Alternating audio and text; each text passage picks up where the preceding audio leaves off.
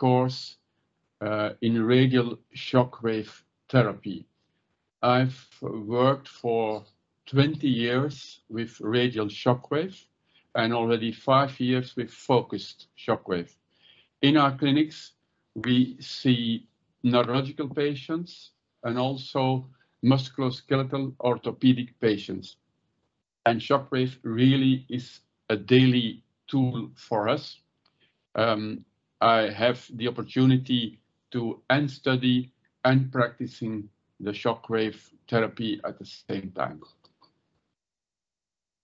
Yeah, so this is me. I really worked through a lot of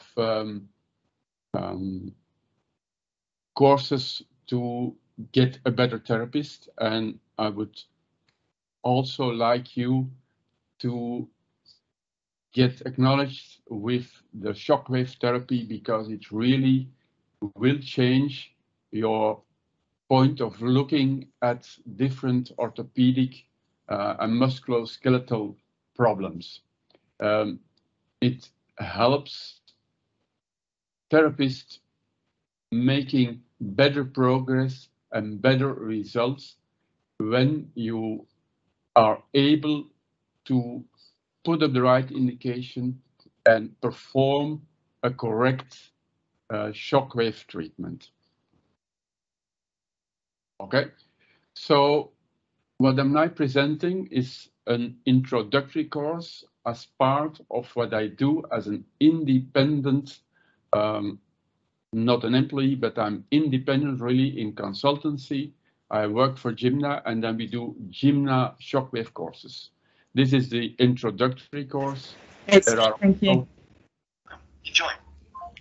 Yeah, there are also advanced on more advanced topics, and in advanced courses we discuss well-proven in the research, well-proven pathologies and indications. In specialized, I see there is an A missing in specialized. In specialized topics, we discuss specific promising indications for an intervention with shockwave therapy. Okay. So what will our webinar look like? In the first part, we will give you a general introduction where we discuss some history of the development of shockwave, where we discuss the possible way of the interaction of the shockwave in the human body. I'll do a practical demonstration so you know what to look for when you perform a shockwave treatment.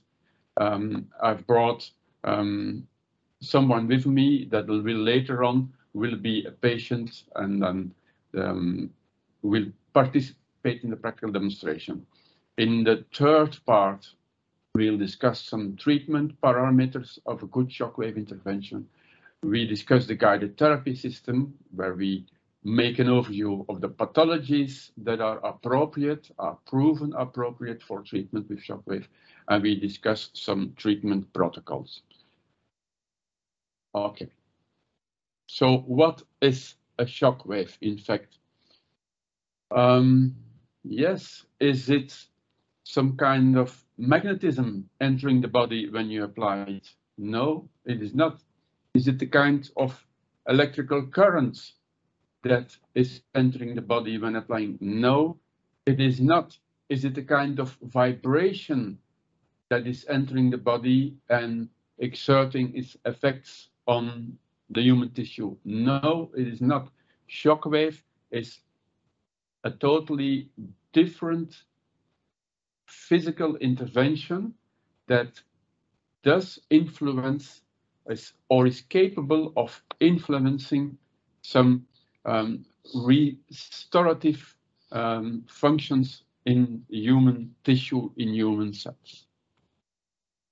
First of all, shockwaves are in fact all around us. They exist in nature. So what I'm trying to do now is to make this abstract thing, this abstract principle that the shockwave is, to make it more concrete and to show that it exists in nature, that it's in fact. This was an example of how it does exist in nature. You saw the lethal possibility. Of course, that's not what we are going to use with our patients. We are going to use the restorative capacities of a correctly administered shockwave intervention. Another example of a presence of shockwaves is made visual over here. You see that at a certain speed limit, or at a certain speed, not a limit, at a certain speed, aeroplanes do create shockwaves and some waves inside the medium where they're transferring themselves in. And it's made visual over here by those gray scales. Yeah. Another example is, for instance, when there is a bomb explosion, you have preceding of the explosion, you have, and it's also made visual because it does become more and more gray, you see a shockwave preceding the explosion. And so it's related to a big generation of energy, and it does transfer into the surrounding medium. And that's important to take into account. The first really discovery, or what people were asking themselves questions about, was in World War II, when there were soldiers lying into water, and at a distance of 2-3 kilometers, a bomb was dropped inside the water, and it did explode. And the soldiers lying in the water got severe lung destruction. And the people were really astonished by it. They didn't know what it was. And then they started looking for this phenomenon. Another example of shockwaves, which were only discovered past World War II, was a German submarine having a torpedo on board and firing at an English frigate, and the torpedo did struck the frigate stunk, but on board of the submarine, the soldiers, there were 25 of them, they all died. And last year, there has been given an explanation that because of the explosion of the torpedo, a shockwave was generated, and the shockwave did return to the submarine. And because of the construction of the submarine not being what it is nowadays, all these soldiers got hit by a shockwave, and they were killed instantaneously. So at huge energies, at huge intensities, a shockwave has the power of emitting a large amount of energy. How does this look like? Because there's been a lot of studies. How does this look like on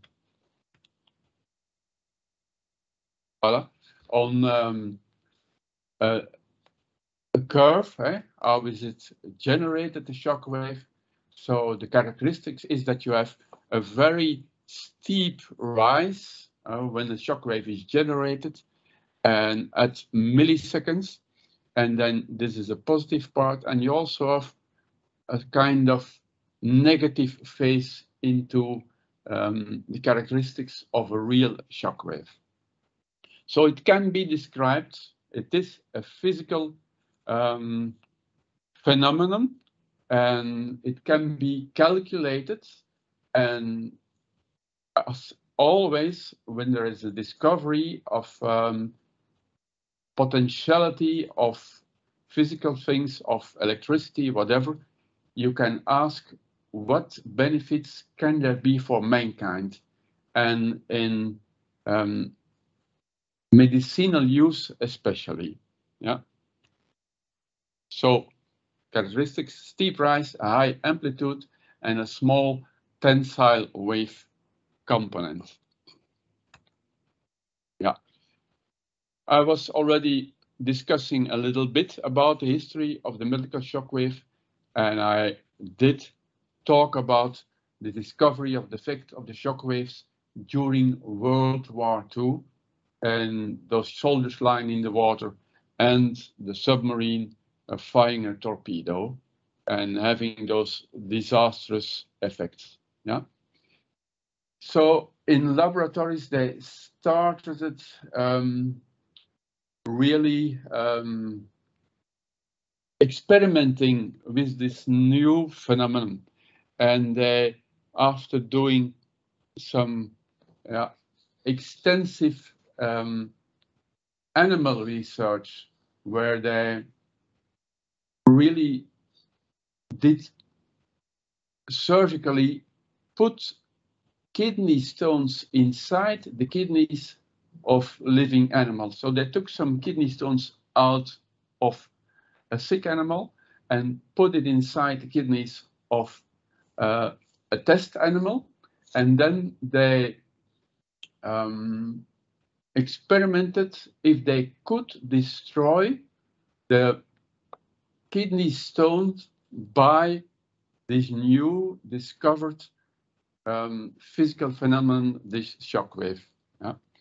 And especially they were investigating the possibility of the transferring of the shockwave into biological tissue, because this was discovered experimentally by hazard in a laboratory in Germany, where an employee did touch a plate the very moment a shockwave did pass through it, and he experienced it inside his body. So it was not known that it was possible to transfer a shockwave into human body. And so they started really investigating it much more, and they invented it, the experimental destruction of kidney stones. In this case, the experimental destruction of kidney stones they placed inside an animal's body. Afterwards, yeah, the 1980s, yeah, there was the first experimental lithotripsy on humans, and also one of the first indications of the use of shockwave was on the non-unions. So fractures that did not heal in a spontaneous way were stimulated by an intervention with focused shockwave.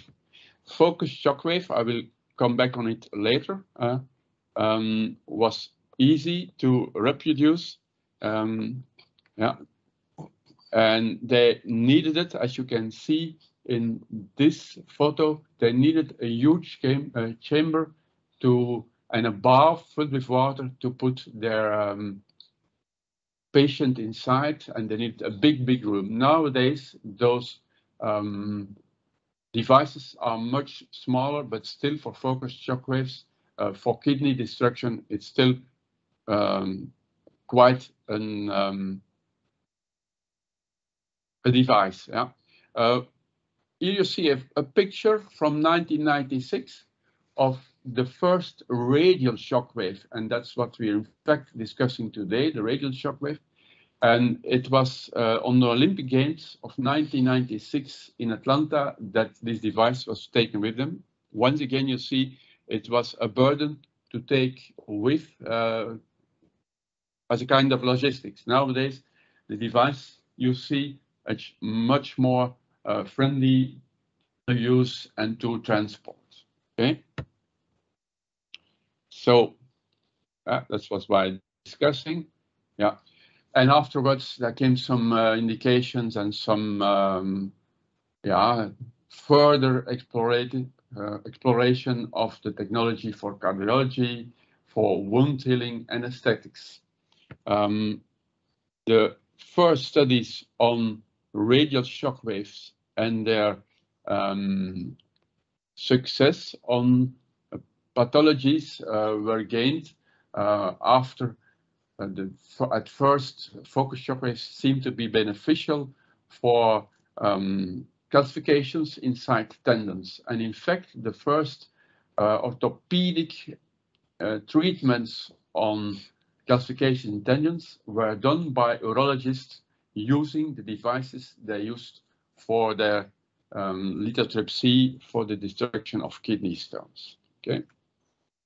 So since 2010, there is more and more growing evidence for the intervention in musculoskeletal medicine with shockwave.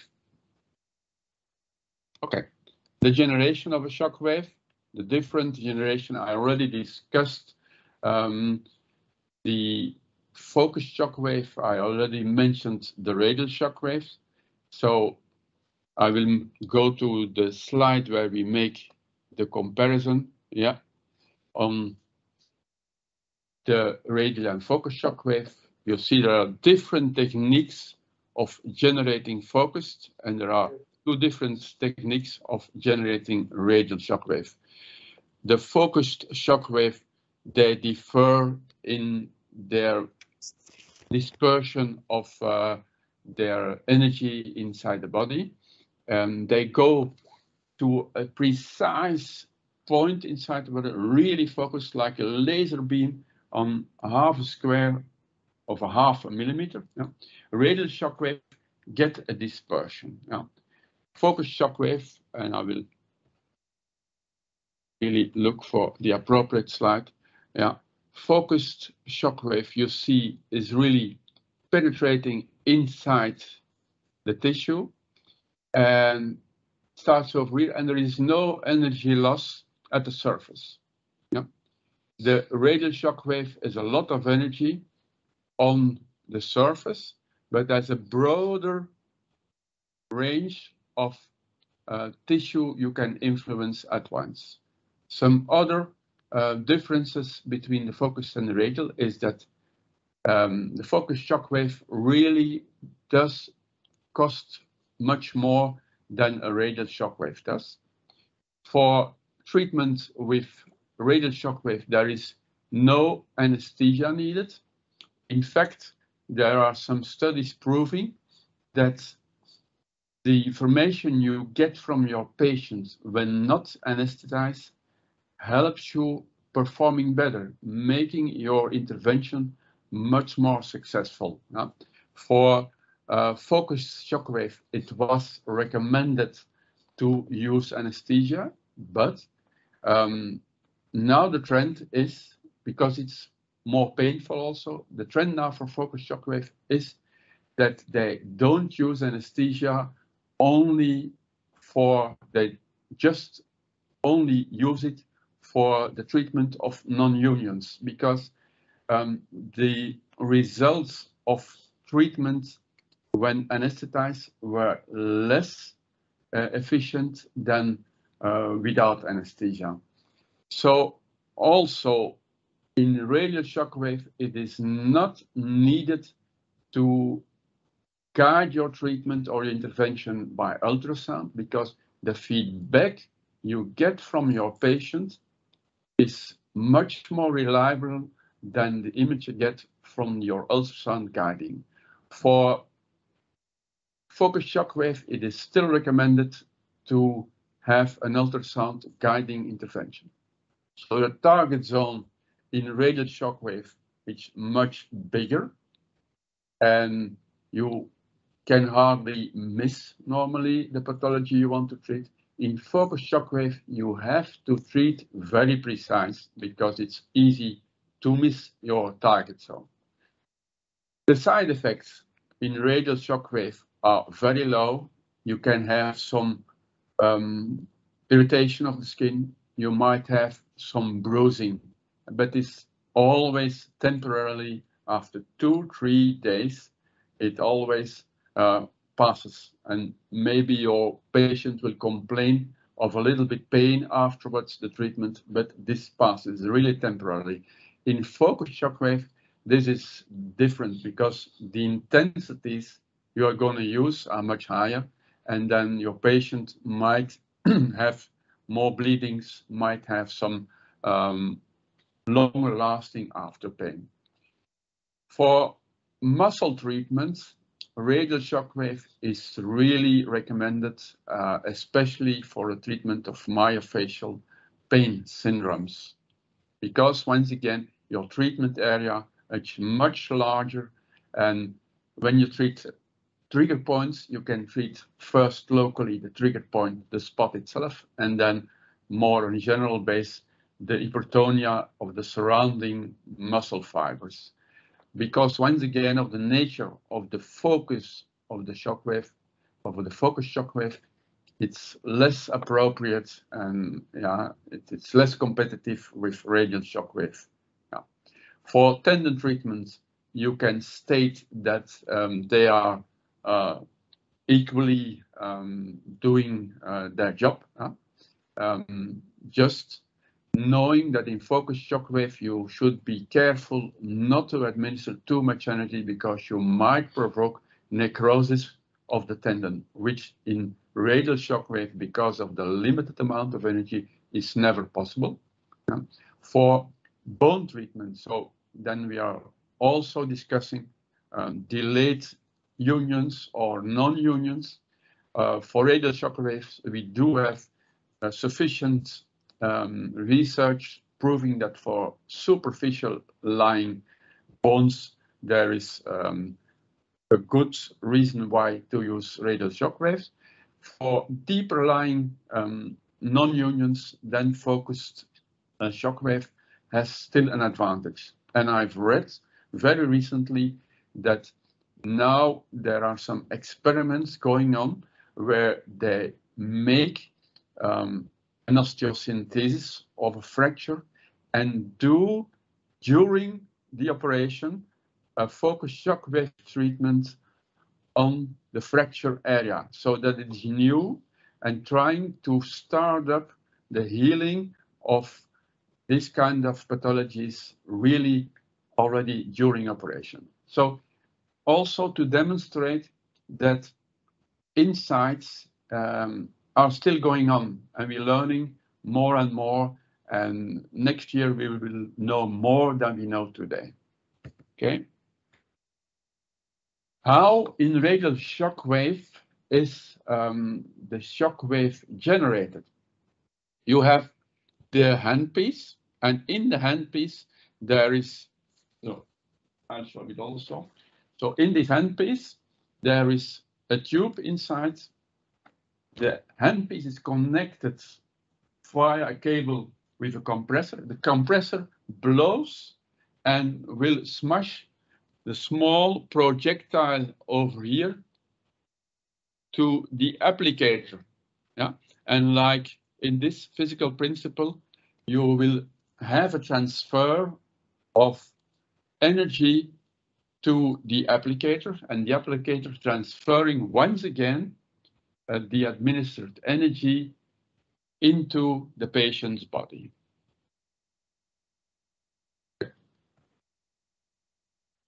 Okay, I will discuss the coupling and the coupling gel later when I do the practical demonstration. So the working mechanism that is now very much consensus about is that you are exerting a mechanical stimulus, yeah. And what is this mechanical stimulus doing? So research really shows us that when you administer a mechanical impulse, it can generate a chemical reaction inside the body. Yeah. And in a therapy, you administer a certain amount of additional pulses to provoke a reaction, a chemical reaction in the body. So you administer mechanical pressure, mechanical impulses that do generate chemical reactions inside the body, and this helps in restoring tissue in a specific way. So this mechanism is called mechanotransduction, and in fact as a physiotherapist, when you do make your therapist making exercises, you're also using the principle of mechanotransduction. Yeah? You apply a mechanical stimulus, like in eccentric exercising, and this eccentric exercise is a mechanical stimulus provoking chemical reactions inside your tendon, inside the tendon of your body. Okay, it has been well described. Yeah, so a special form of mechanotransduction is in fact cavitation. Yeah, and we'll discuss cavitation a little bit further. And cavitation is,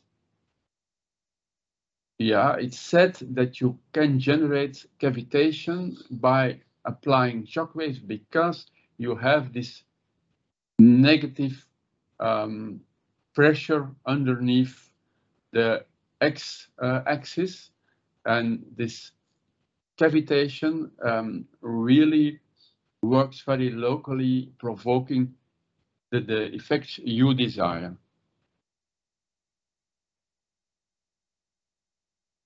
So when you look for mechanotransduction and you see this is a diagram of a simplified model, then you really influence the cytoskeleton of the cell and thus provoking these effects for regeneration. Yeah, so it's well described. I'm going a little bit over time, so I will proceed. And yeah, okay. There's a lot of literature really describing this kind of effect on the body. What we now see is a photo of one of the first effects described by investigators in studying, researching the shockwave. And this is in fact an example of the neovascularization. So one of the effects of an intervention with shockwave is that you create the forming of new blood vessels inside the body, which is beneficial in a healing reaction. Another early published photo is this one, and this is in fact on a microscopical level the neo-osteogenesis, the forming of new cells, of new bone cells for recreating or restoring a normal bone structure. More about the cavitation. Yeah, cavitation, in fact, means that by applying shockwave, you create vacuum holes. Maybe it's better to make this more concrete by telling you comparison with the motor of a ship, where at a certain speed limit, when it goes slowly, you see some turbulence inside the water, and then when speed goes up, you get quite a lot of turbulence, and then when the boat really is at maximum speed, those heavy turbulence disappears.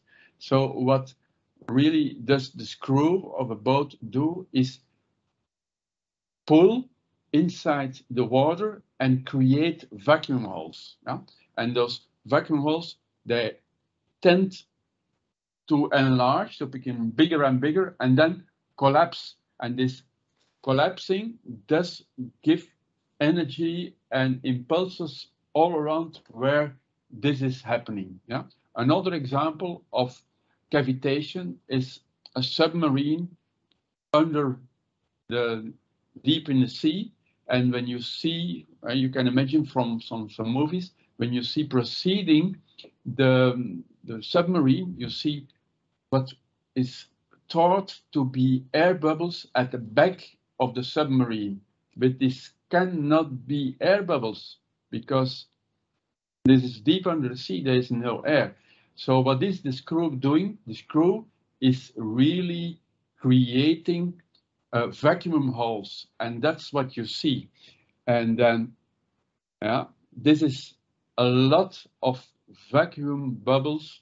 At the same time, this is a process of cavitation being generated. And here you see a screw of a boat having created a lot of cavitation, and you really see the power, yeah, of this cavitation, because this is really superior inox, superior material, but still you can have this effect on the basis of vacuum bubbles. And this kind of specific mechanotransduction is really happening when you treat a tendon and you exert a mechanical pressure in the tendon, hoping to provoke the right stimulus, the right response of the structures you are treating. Okay. So a shockwave treatment, causes micro damaging, disruption of cell matrix and decreasing cell viability in a purpose to increase cell metabolism and neovascularization and eventually calcium resorption. I will discuss this later on. Yeah.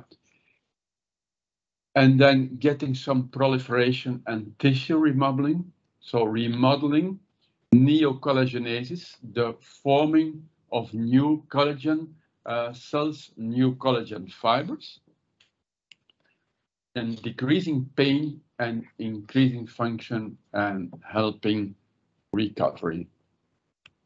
Okay.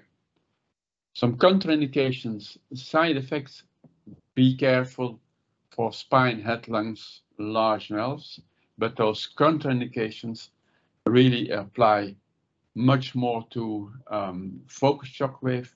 In radial shockwave, it's, the head, of course. When you're a careful physiotherapist, you will be not too hasty to treat structures in the neighboring of the spine and the head and so on. When you're really familiar with it, and then it's no longer an absolute contraindication, it becomes a relative contraindication. And of course, there are some risk groups, and once again, in children, the open epiphyseal discs should be careful, but anyhow, there is a study published indicating that there is no influence at all when you treat an epiphyseal disc with radial shockwave. Yeah. Pregnancy, of course, as a careful therapist, once again, you will be, you will not treat in the neighborhood of the abdomen, but a pregnant woman with plantar fascia really is an indication for shockwave. Okay. And then, of course, some medical conditions, and I will emphasize the cortisone use.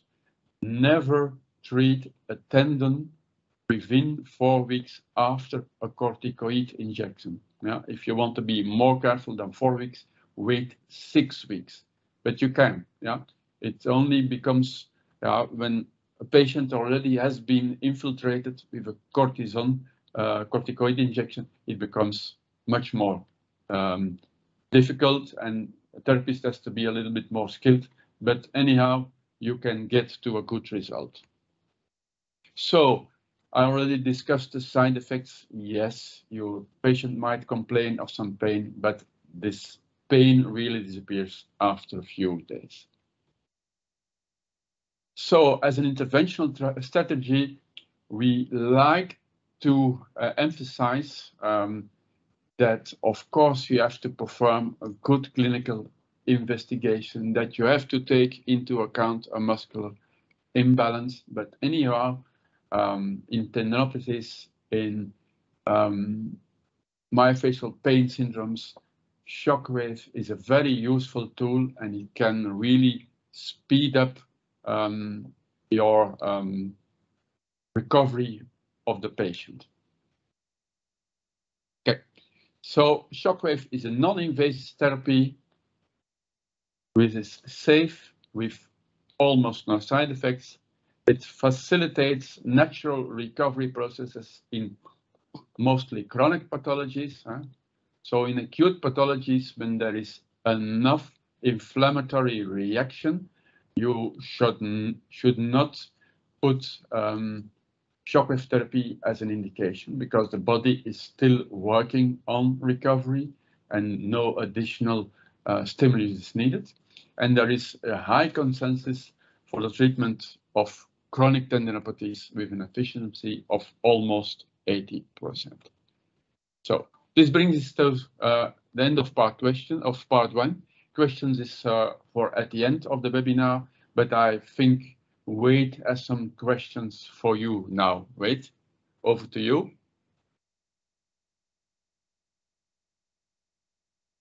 Okay, let's see if everyone's been paying attention.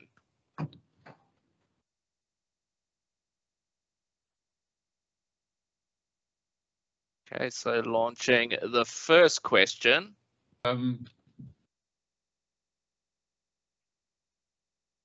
Treatment parameters and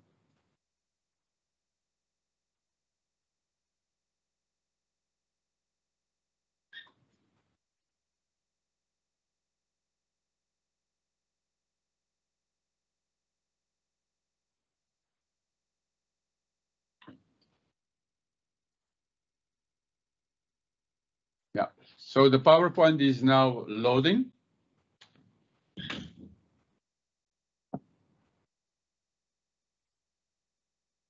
Yeah, I mentioned already the intensity. I mentioned the number of shocks, and I mentioned the frequency. All three important parameters in a shockwave intervention. So intensity in pain diminishing, there seems, yeah, no, it's not. I saw a pop-up on my screen, but yeah, it's it's a huge, it's a heavy PowerPoint. That's why it does take some time. So intensity in pain diminishing, there can be a linear comparison that the more you're able to stimulate, the better pain diminishing can be. For tendon regeneration, however, there is an optimal stimulation range.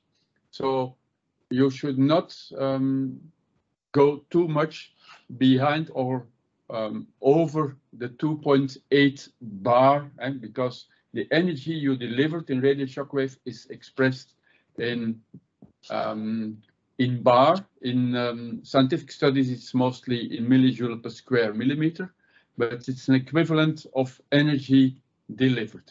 So here you do have an overview of the different treatment parameters. So the intensity in millijoule per square millimeter or in bar. The treatment duration is a total amount of shocks.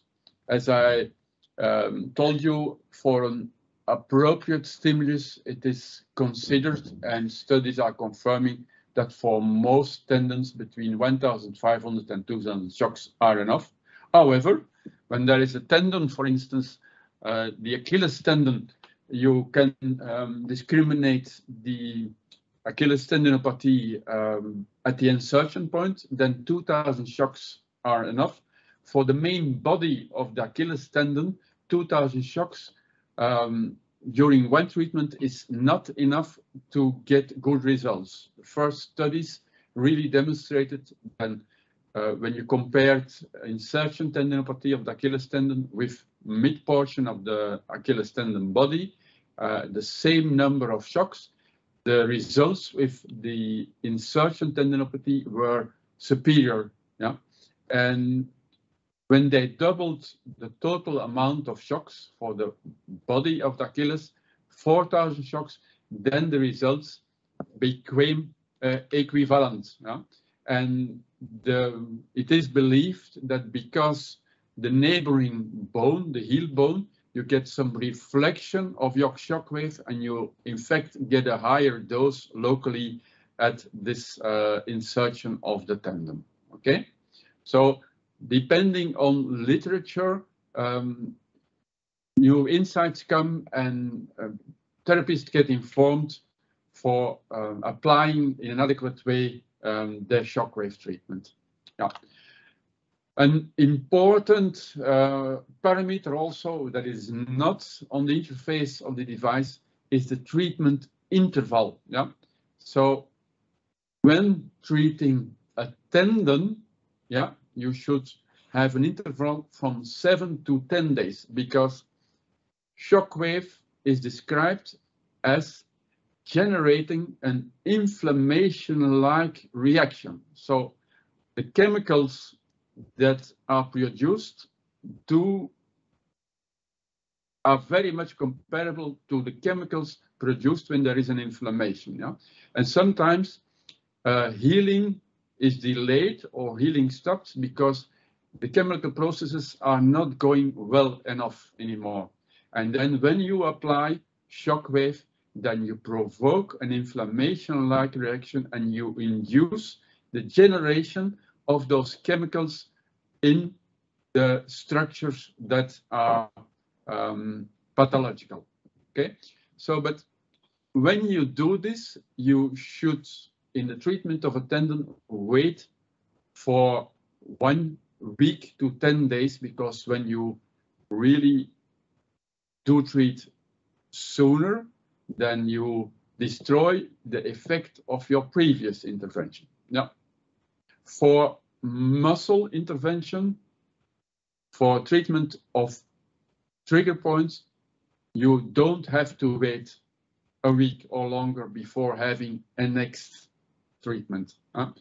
In the next webinars, we will discuss this much more thorough. Okay, so you see the interface as it is on the device. Later on, I will use this interface to describe the pathologies you really can treat.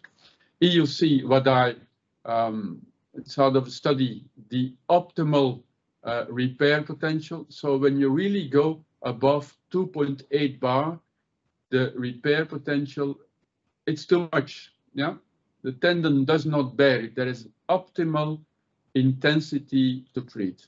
So once again, for tendons, 2.8 is optimal. You can go until 3.2, but be aware your patients will ask, oh, put it higher, result will be better. No, we have to state it clear. The result will not be better. There is an optimal stimulation. And so it might occur for a patient that at first, when you want to destroy a calcific depot, you need to have much higher intensity to be able to stimulate the reabsorption process. And then later in the treatment, when calcification has gone, that you have to lower the intensity for having an optimal stimulation. Okay? But yeah, okay. Yeah, I will pass this a little bit quicker because we're running out of time. Yeah. Yeah, the depth of the treatment area is an important, but I will discuss it when I discuss the applicators. And also, yeah. Yeah, so it is really important that you know that your shockwave is a carrier of energy, yeah, and that this energy is important for tissue stimulation. So very, very important is that you use on top of your handpiece, yeah. So you see those applicators have a penetration possibility from 0 to 40 millimeters, and the dispersion inside the tissue will be like this. Yeah. Then there is another application. There are a lot of applicators. Deep impact, when you compare those applicators, they are different. The shape is more or less the same, but the deep impact weighs less. It has the capacity to penetrate from 0 to 60 millimeters. And for instance, for a trigger point in the gluteus medius area, it's important that you have this deep impact applicator to be able to reach at this depth.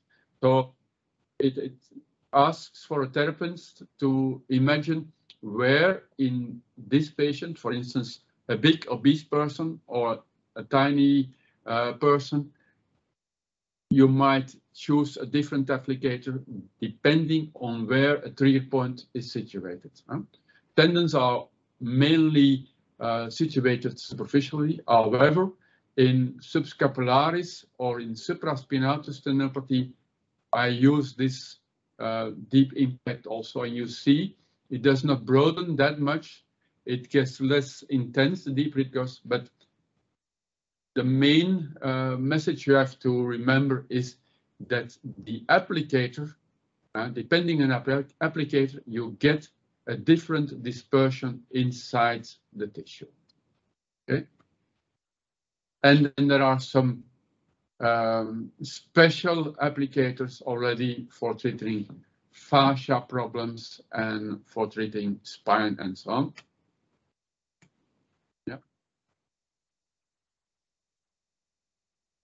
Also, there is a possibility of having additional vibration therapy, and this is called the Viactor.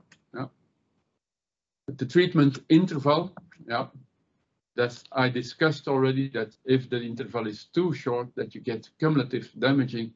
If the interval is too long, there will be no efficiency or no efficacy of your intervention. Okay, let us talk about the software and how the software helps a physiotherapist to get started really quickly, but also in an efficient and appropriate way. So if you see the interface, you have different buttons. You can as an experienced therapist, you will use these parameters and set up your parameters. But on the left, you have a lot of helping buttons to get started and to optimize your interventions. Again, play. So what we see here is the button on the left above is a library. In this library are indexed all pathologies where there is sufficient study, so at least one randomized controlled trial giving of a good quality, giving us appropriate treatment parameters. And then when you look up this pathology, you will receive the treatment parameters as described by literature. Okay.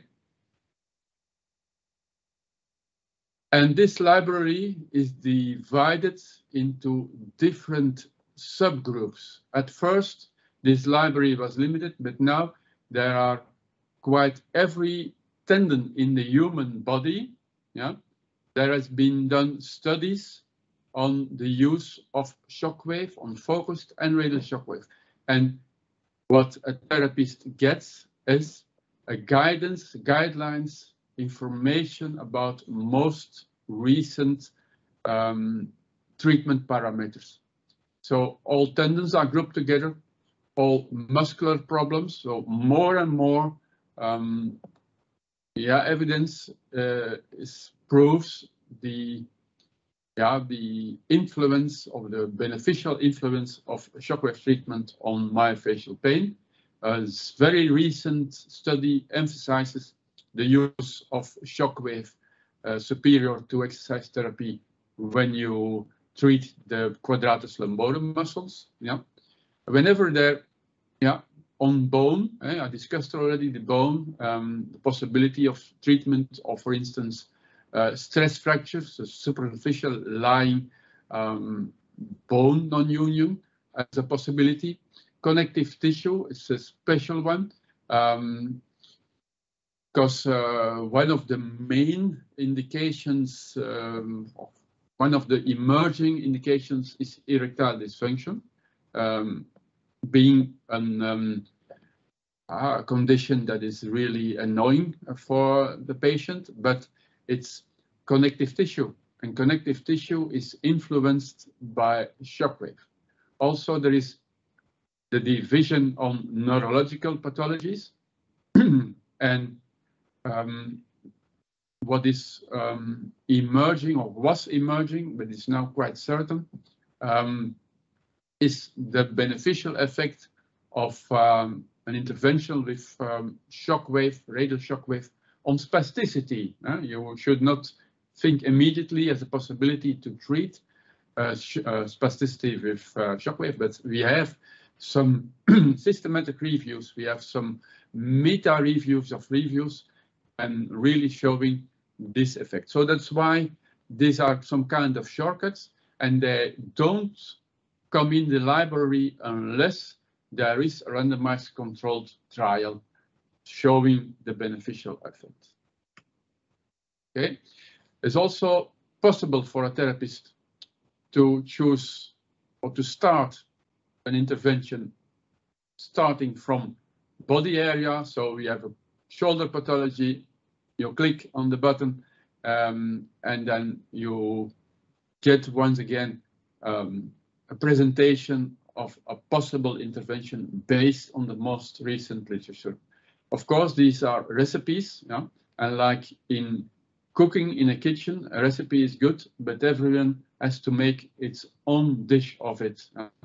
And you have to become skilled in the treatment of patients with radial shockwave, and it takes a learning curve.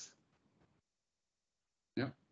So this system of a patient or a therapist getting informed by the device of the most recent literature, of the most recent treatment parameters, that's what we call the guided therapy system. Okay, it lets your patient also estimate the kind of pain that is perceived and so on. I will not go too much in detail. Yeah, so you see the visual analog scale, the patient is able, and then you get an algorithm really adjusting intensity, because one of the main parameters therapist is struggling with is how intense, how much bar can I use, and then you get a correction by the perceived pain of the patient when you use the guided therapy system. Okay, you get also a warning safety restrictions, so you get really guided by the intervention. Okay.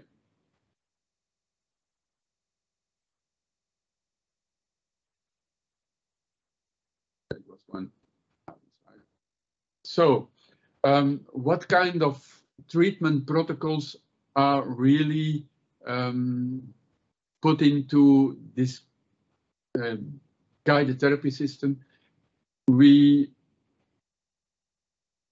let us guide with a clinical board. We have 8 different therapists with years of experience in the use of radial shockwave. And at first, we look at what the International Society for Medical Shockwave Treatment does say. And then we only admit level 1 and level 2 of studies inside our guided therapy system. For instance, the Dupuytren I see over here is not inside the guided therapy system because there is, even in 2022, no real randomized controlled trial really explaining or delivering us treatment parameters for being able to put inside the guided therapy system. So, but all other pathologies that really have good studies are put inside software, and there's also the possibility, it is a fact, that the software is upgraded every 2 years, and that you get, in fact, a retrograde compatibility. Every therapist using the guided therapy system will be able to receive the software with the new pathologies inside the device. Okay, so I probably should skip this bit because we're running quite out of time and go to my correct. It seems the wrong or the not adjusted PowerPoint has been loaded. So I will stop sharing this and I will conclude with some home messages.